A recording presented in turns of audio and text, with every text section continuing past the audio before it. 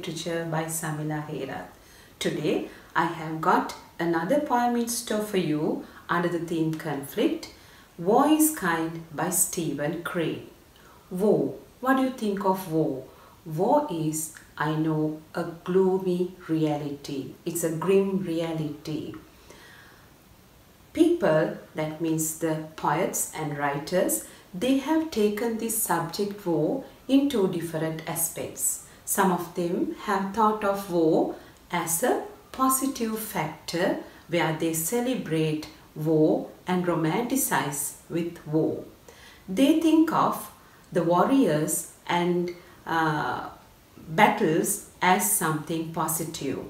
They talk of heroism, they talk of patriotism, they talk of glory, and they talk of pomp and pageantry of war.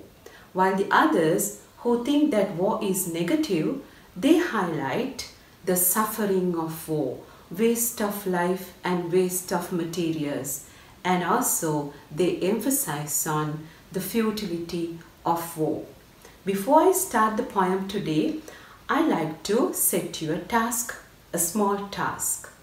Think of the word war and think of what words come to your mind in connection with the word war. I'm going to give you 3 seconds. 1, 2, 3.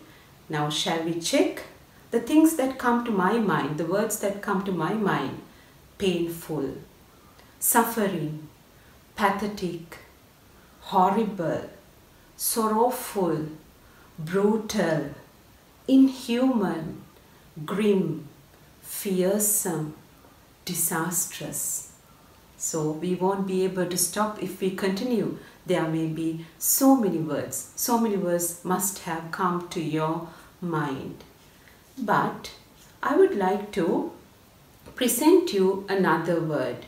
Kind. Can you use the word kind to talk of war? It sounds absurd, isn't that so? But our poet today, Stephen Crane, has used that word, kind. He says, war is kind. Why? It sounds absurd, unusual. So he has used this word kind. I think the poet has used this word kind, war is kind, to emphasize the cruelty of war. He is talking in this sense of war to highlight irony in that word, in that phrase. He is bringing in an antithesis here. So, we are going to first look into the life of the poet, why he has taken war in this aspect through this poem. He has been a reporter of war, so he has had so many first-hand experiences of war. With these experiences, he had touched on this poem. So we'll look into his life story quickly. This 19th century American poet was considered the most gifted writer of his generation, who followed the realist tradition by writing on contemporary everyday life as they truly appear. He was a prolific writer who produced a large number of works, and innovative as his works are rich in originality and creative thinking. Now let's start with the analysis of the poem. Before that, I'm going to give you a little bit of information about the poem itself. This poem consists of 5 stanzas, you must have noticed by now, and it has got 26 lines, and it focuses on the emotional loss of near and dear ones of the warring soldiers at one point, and at the other point, the poem focuses on the refusal of war. It is a strong denial of war. It emphasizes on the savagery of war and its inherent cruelty. With that knowledge, we are going to start the analysis with stanza 1. The stanza 1 says, Do not weep, maiden, for woe is kind, because your lover threw wild hands towards the sky, and the affrighted steed ran on alone. Do not weep, woe is kind. It's the first stanza. It is an address to a maiden, an unmarried young girl. So the poet here calls this young girl and tells her not to weep. Why? Why is she asked not to weep? Because the poet says woe is kind. So that antithesis is presented here at the very beginning of the poem, where the reader is struck, where the reader is found himself in a kind of doubtful situation whether this poet is saying the truth or not. So here we understand the tone he is forwarding us. The tone of irony is presented here. So this unusual, absurd and ironical presentation of woe by saying that it is kind is forwarded to us by the confrontation of a lover. Here the poet confronts a lover and tells the lover not to weep. Why is she weeping? Because her lover seems to have died. Her lover must certainly be a soldier in the battlefield, and he had met his unfortunate death at the battlefield. So that is the first stanza. With that, we'll move on to the second stanza. In the second stanza, the picture becomes really different. Here we not only meet a single person, we are made open to the picture of a battlefield. Here it is like a film. The battlefield is unveiled in front of our eyes like in a film. The poet says in the second stanza, hoarse booming drums of the regiment, little souls who thirst for fight, these men were born to drill and die. The unexplained glory flies above them. Great is the battle god, great and his kingdom. A field where 1,000 corpses lie. Here I have made a slight change which is different from the structure of the poem. I have added the first line of the third stanza to this second line I am now discussing with you, because the first line of the third stanza has a connection to the second stanza, which we call the run-on technique.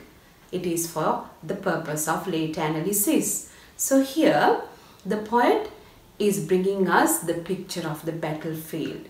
Did you see? Is it a nice picture? Is it a pleasant picture? No, it is not at all.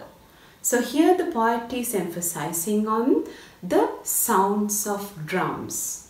What are these sounds of drums? These are the drums which are being played to uplift the morale of the soldiers, to give him a kind of a strong spirit, a strong kick to these soldiers to go forward to confront the enemy, to meet the enemy. So the poet says these sounds of the drums are hoarse. What is hoarse? Hoarse means rough. It is not a pleasant sound. How can be a sound that invites you to woe? Can it be pleasant? No, it cannot be.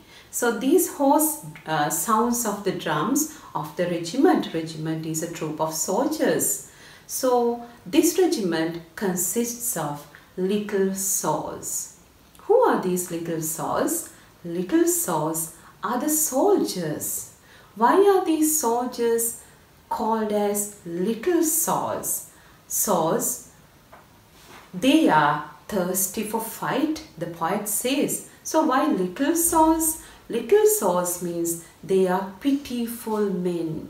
They are helpless because they carry their destiny in hands which is controlled by the others. Their destiny is in the hands of the others.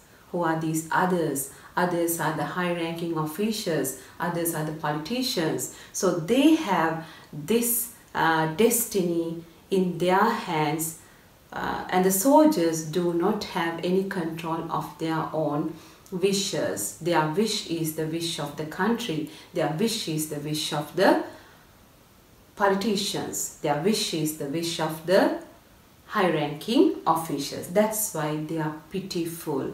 They are helpless. And not only that, they are born to drill and die. They are born to drill and die. What do you mean by that? So these soldiers who are born as human beings, the poet says they are born to do this. To do what? To drill and die. Drilling means to practice. Practice what? Practice warring, practice fighting, practice killing each other. So they have got themselves practice for this particular job, and their ultimate is to die and sacrifice their lives for the sake of the country. So that is their task. There is no other task in this world for them except this particular task of drilling and dying. So do you agree with this view? It gives us a big question mark, isn't that so? Are there any human beings in this world who are born to fight and die? And that's a doubt.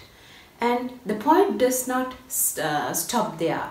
The poet goes on talking about another thing. He's talking about the unexplained glory flies above them. What is this glory? Glory is the honor, prestige, honor. Prestige of what? Honor of what? Prestige of the victory of war. Prestige of fighting for your own land. So people talk about this prestige. People talk about this glory. So can there be any glory in warring, whatever the purpose is? So maybe the purpose is to protect your own land. Maybe the purpose is to protect your own people of the country. Whatever the purpose is, warring includes killing of other human beings. So how can you glorify this action? So that is why the poet says this glory is unexplained. It is difficult to understand. It is difficult to make others understand also. So that is why it is unexplained.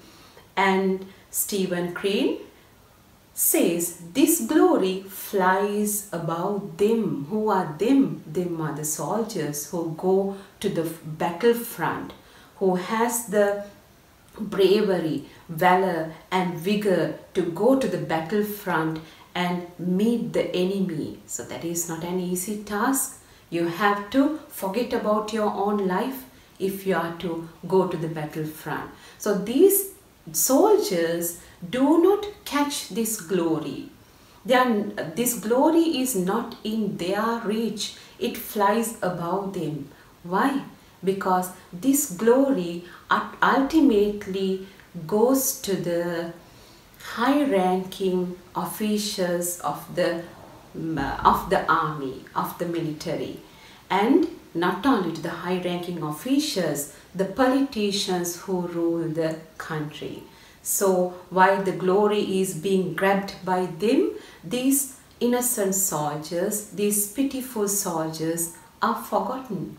That is the reality of this type of wars we have seen in our history, not only in Sri Lanka, in the entire world. At this point, I remember a poem written by Bertolt Brecht in the name A Worker Reads History. There he talks about the great conqueror Alexander. You must have heard of him. So in this poem, Bertolt Brecht asks, was there not even a cook in his army? So that shows how ironical this situation is.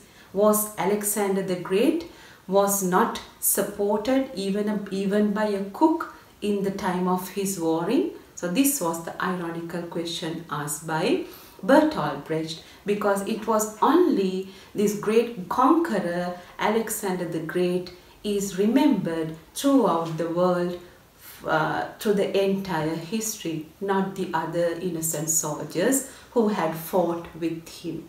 So this is the grim reality of war. That is why the poet says the unexplained glory, the glory itself is unexplained, and this glory flies above the soldiers. Soldiers are unable to capture and reach this glory. They are forgotten after the war. That's the reality. And then he moves on to the concept of battle gods, concept of battle god. So in different cultures we have different people worship battle gods. In Roman mythology it is Mars, and in Greek mythology Ares. In Hindu mythology also you get Skanda. So here war is given a sacred aspect by each and every culture if you study different cultures around the world. So this sacred aspect is also being laughed at by Stephen Crane here in this line. He says, great is the battle god. So these battle gods are great. They are worshipped. They are treated as holy. But still, look at their kingdoms. What about the kingdom of the battle god? The kingdom is a field where 1,000 corpses lie. Corpses, dead bodies. So even in their kingdoms, there are thousands and thousands of dead bodies. So how can you say war is sacred? So that is what he questions to the second stanza. Okay, now we'll move on to the third stanza. Third stanza says, do not weep, babe, for war is kind, because your father tumbled in the yellow trenches, raged at his breast, gulped and died. Do not weep, war is kind. We see a connection between the first stanza and the third stanza. First stanza, it was a maiden being addressed, and in the third stanza, a babe, a young child, most probably a young daughter. So this young daughter is also crying. Why? Because her father had died in the war as the lover of the maiden in the same manner. So here a different kind of a death is being presented. How had the father died? The father had tumbled in the yellow trenches. Trenches are ditches, drains, which they prepare as a strategy of war. Actually, this is a reference for the First World War.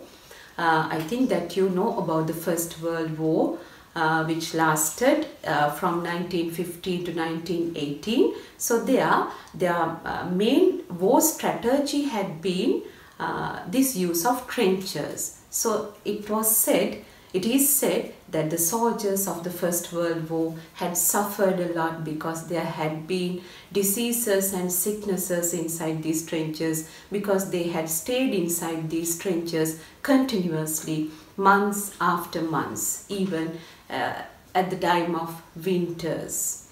Right. So here these trenches, why is the color yellow imprinted here? Yellow is often associated with sickness and disease. So it refers to the unsanitary trenches, ditches filled with sick and dying soldiers. So this father of this young babe had fallen down into one of these yellow trenches, and he had raged at his breast.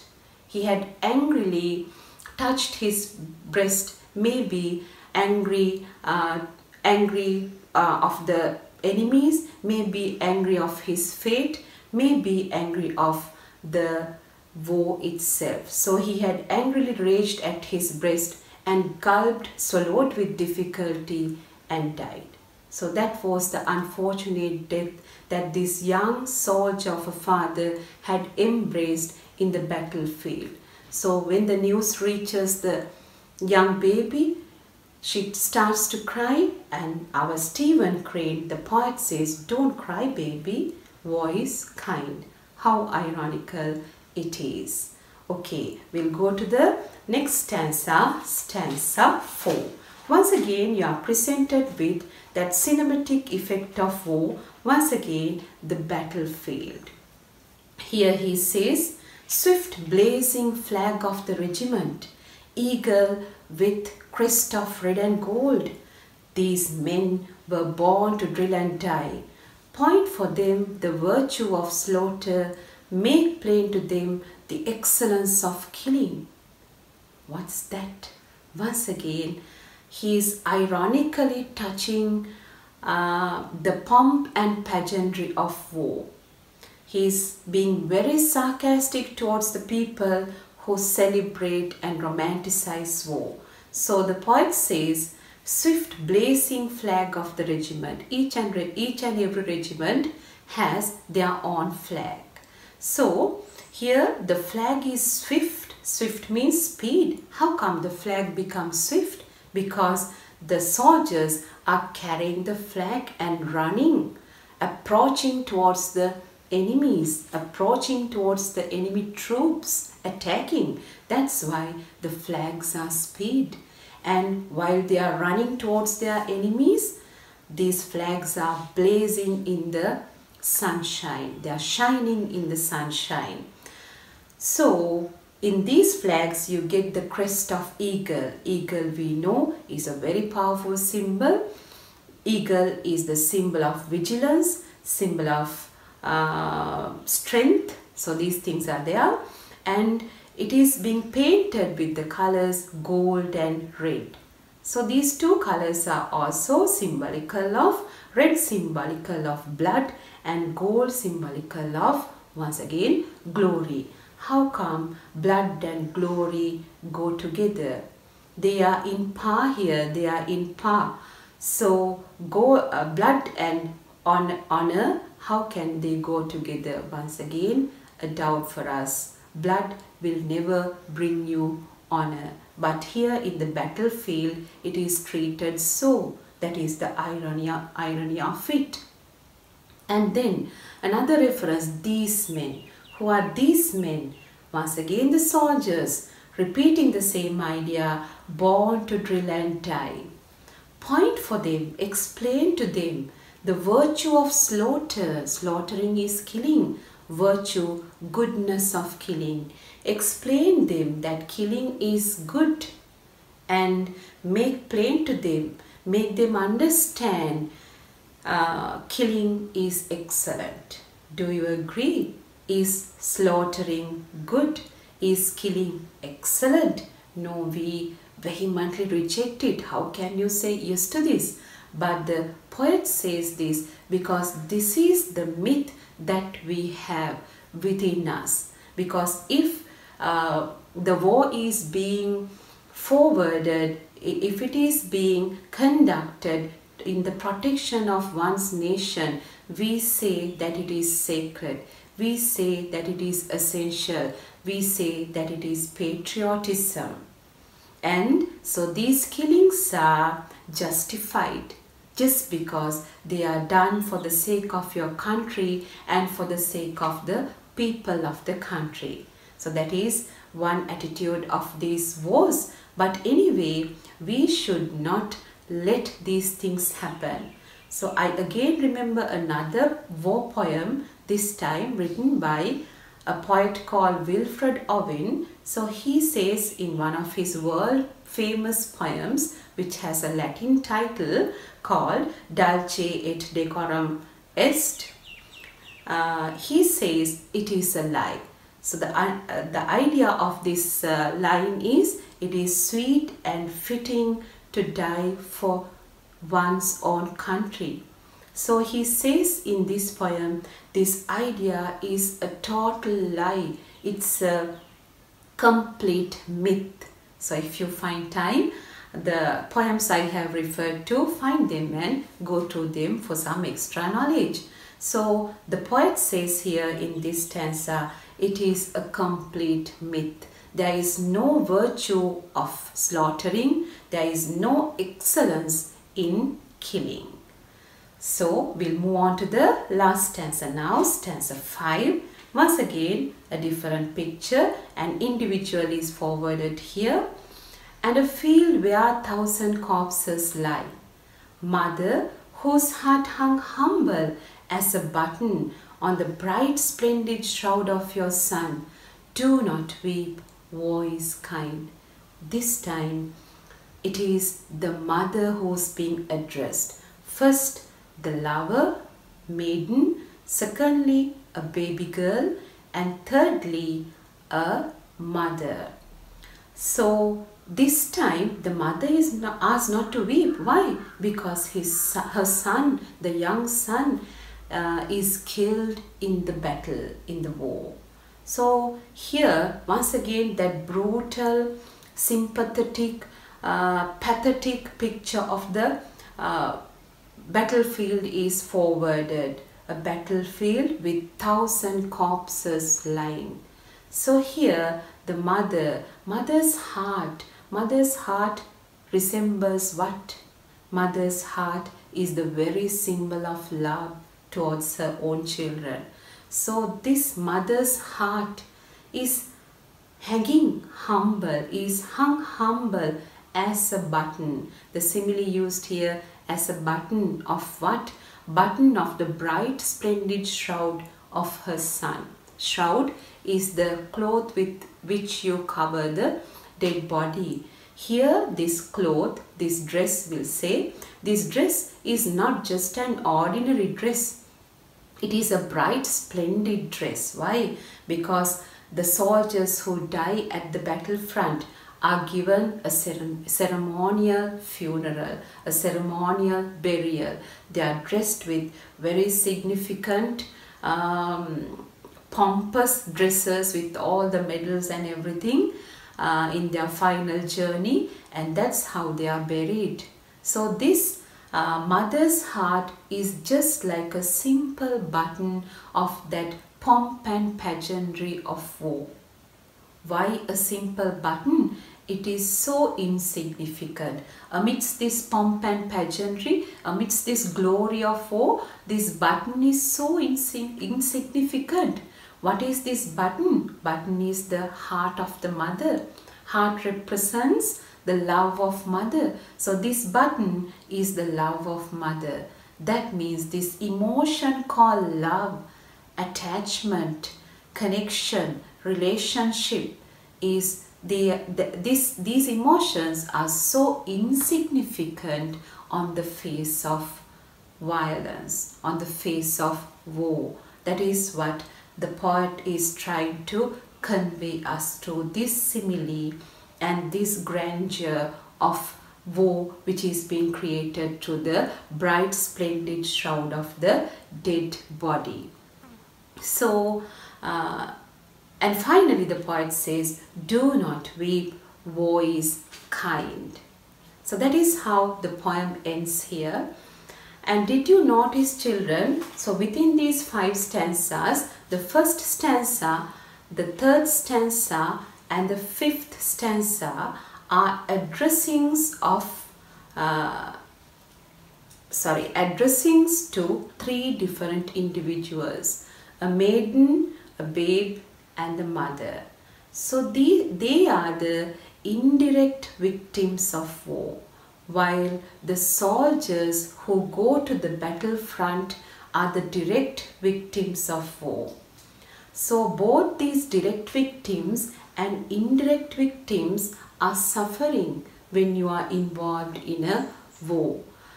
I think more than the direct victims, they actually get the physical suffering, mental suffering as well. These indirect victims suffer more because they don't know what is happening there. They don't know whether their loved ones are still living. They don't know at which moment they will breathe their last in front of this violence of war. So both these sets are suffering. And through these three images of the lover, the babe and the mother, the poet is trying to tell us the antithesis of what he ironically says in the second and the fourth stanzas of the poem.